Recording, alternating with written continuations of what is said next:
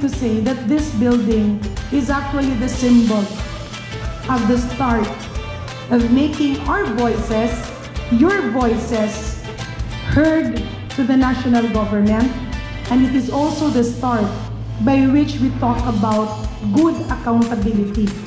Na kung diin niya, by good accountability, it's not about finances, it's more about decisions and policies that are being applied are actually geared towards more economic upliftment of the locality.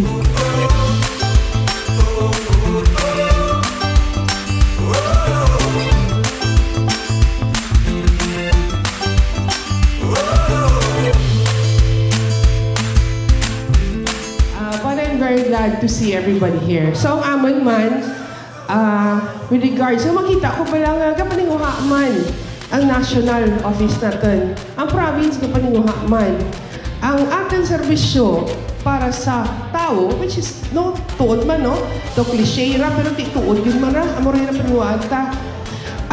It's a job nga dapat tanan kita magbuligay.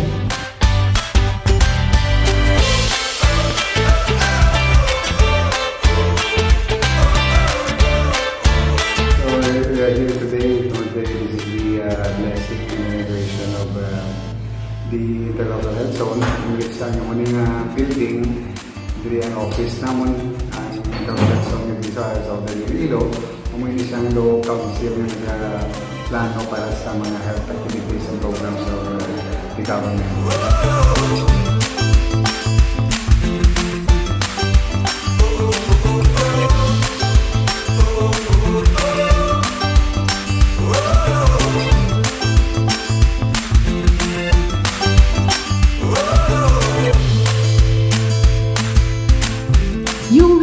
Be an example of how the interlocal health zone is supposedly to work kay coordination, di ba?